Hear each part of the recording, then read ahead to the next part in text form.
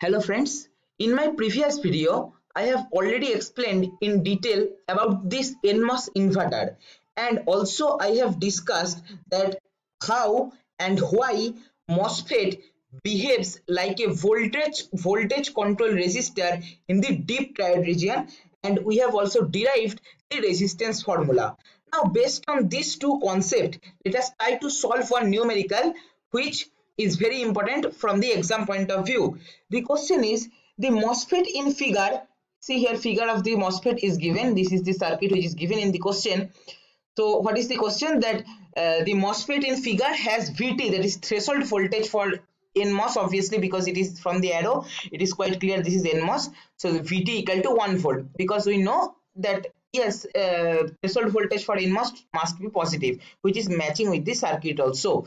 And Kn dash is also you may know as mu n into cox. Okay, different books different notations. Sometimes you may directly get mu n into cox, sometimes they can give or use this notation Kn dash. Okay, that is given by 100 microampere per volt square, and lambda equal to 0. That means you no need to consider channel length modulation. Okay, now the question is find the required value of the W by L, that is the aspect ratio of the MOSFET you have to determine, and as well as the R, that is this resistance value also you have to calculate, so that VI, that is input voltage, is equal to VDD, that is this voltage, input voltage equal to VDD equal to plus 5 volt. And RDS, what is RDS? Yes, if you have seen my previous video, anyway I shall post the link in the description, you can check from there also if you have not seen. Otherwise you may know that RDS is nothing but the resistance offered by the MOSFET in the deep triode region, okay, which is basically nothing but 1 by mu n into cox into W by L into VGS minus VT, right? So RDS is given by 50 ohm, and V output is also given, that is the output basically across the drain we are taking, right? So that is which is equal to 50 millivolt. These data are given, you have to calculate W by L and R. Okay, there are several approaches to solve one MOSFET related numerical or BJT related numerical, but I am showing one particular approach. You may choose your own method, but for all the methods the final result should come the same. If the final result differs, then there is some problem with that method, there is some mistakes you may have done. So let us check what I am going to show you.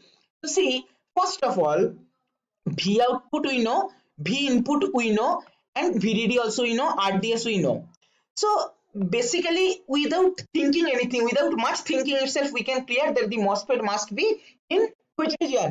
Linear region. Why? Because if the MOSFET is in linear or triode region, then only we require this RDS value, right? Otherwise basically there are three regions. In cutoff MOSFET is turned off, no issue, there is no story in cutoff. Then comes linear or triode region. In linear or triode region, MOSFET acts as a resistor which is voltage controlled. Which is VGS, that is gate to source potential, controls the resistance offered by the MOSFET in the linear or triode region, right?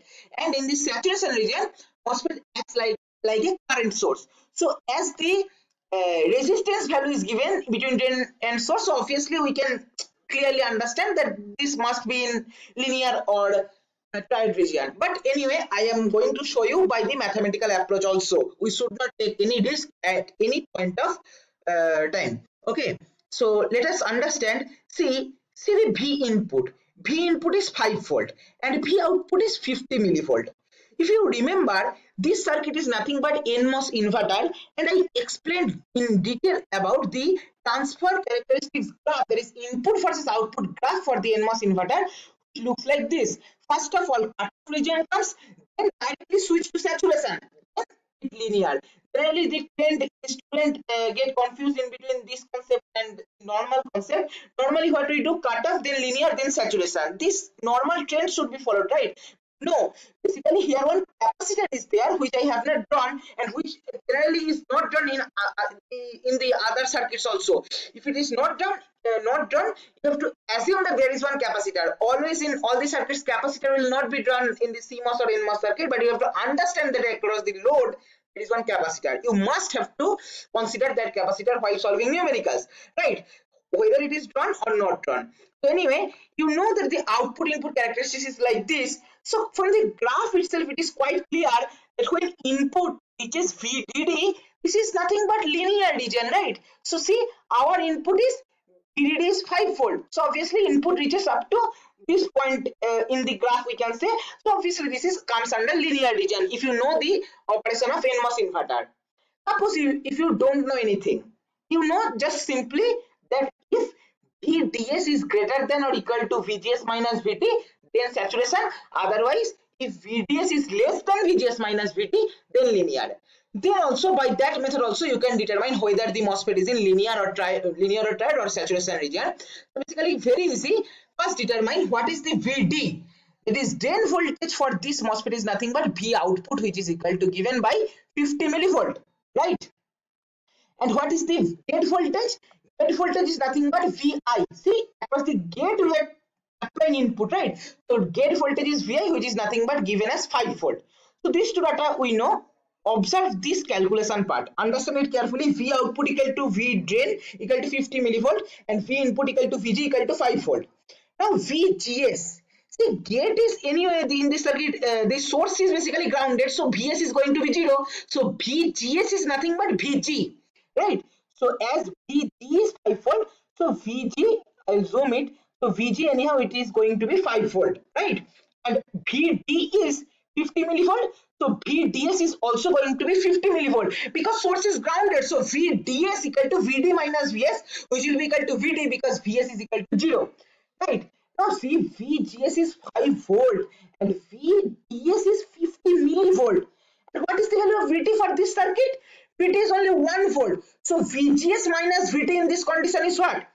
VGS is 5-volt, VT is 1 volt. So VGS minus VT is 4 volt. But whereas we have VDS as 50 millivolt, that means VGS minus VT, which is 4 volt, is much greater than the VDS, which is nothing but 50 millivolt only, right? So obviously we can say that the MOSFET will be in triode region. Anyway you go, you can find that the MOSFET will be in triode region from the graphical approach or from the mathematical approach. Okay, fine. Now what is the rule? You can apply several ways. What I will do, as the on resistance in between drain and source in the triode region we know, so we are going to replace this MOSFET by the on resistance. Okay, so basically I have replaced here, and see the resistance symbol. This is the conventional resistance symbol, but to show that this resistance value is dependent on the applied gate potential, so I have drawn this line also. Okay, and this RDS is given by 50 ohm in the question itself, it is clear. So now the picture becomes look like this. Now very simple, V out you know, RDS you know, VDD you know, you have to determine this unknown resistance R, capital R. Very easy, apply voltage divider rule. So V output equal to small RDS by R plus RDS into 5-volt. 5-volt is basically VDD, right? Now RDS is equal to 50 ohm, substitute the values, and V out is given by 50 millivolt, so 50 into 10 to the power minus 3 volt. If you now solve this equation, very easily you can get the R as 4950 ohm or 4.95 kilo ohm. Very easy, right? So this is how we are able to calculate this R value. Okay, now one more thing we have to calculate, that is W by L. It is again going to be very easy. What is the approach? I am telling you one way, you can find some other way also. See, RDS on resistance 50 ohm, and we know RDS equal to nothing but 1 by mu n into Cx into W by L into VGS minus VT, right? So mu n into Cx, that is K and S we know, VGS we have calculated already, VT we know, and W by L we have to calculate, RDS we know. Easily we can calculate, right? So basically what is VGS minus VT? Let me show you here itself. So W by L now we are calculating, where RDS equal to 1 by mu n into Cx into W by L into VGS minus VT. Now just simply substitute the values. RDS as 50 ohm, 1 by mu n into Cx is given by K n dash in the question, which is equal to 100 microampere per volt square, which you convert into, if in ampere, 10 to the power minus 6 will be multiplied, right? And W by L will remain at it as it is because it is unknown to us, and VGS, that is applied gate to source potential, is nothing but VG because VS equal to 0 and VG equal to V in, and V in is given in the question as 5-volt. So VGS equal to 5-volt, and VT also was given in the question, which is equal to 1 volt, right? Now, simply apply calculator, solve this. carefully. You should not have any mistake here because this is very easy numerical. You can easily score well. So W by L equal to, you will get 50. Okay. So basically we are getting W by L, that is aspect ratio for this MOSFET as 50 and capital R as 4.95 kilo ohm. Okay. In this way you can solve these numericals based on the concept of Nmos inverter and the voltage dependent resistor in the linear triode region which is offered by MOSFET. Okay, so you should understand each concept very clearly. For your purpose, I will just so that it will help you, I will just post the link of the Nmos inverter explanation and how in the triode region MOSFET acts like a voltage dependent resistor and what is the formula. These two video links I am going to post in my this video description. You can check from there. Okay, so this is all for my this video. Thank you for watching, and if this video is helping you to boosting up the concepts, please like, share and comment.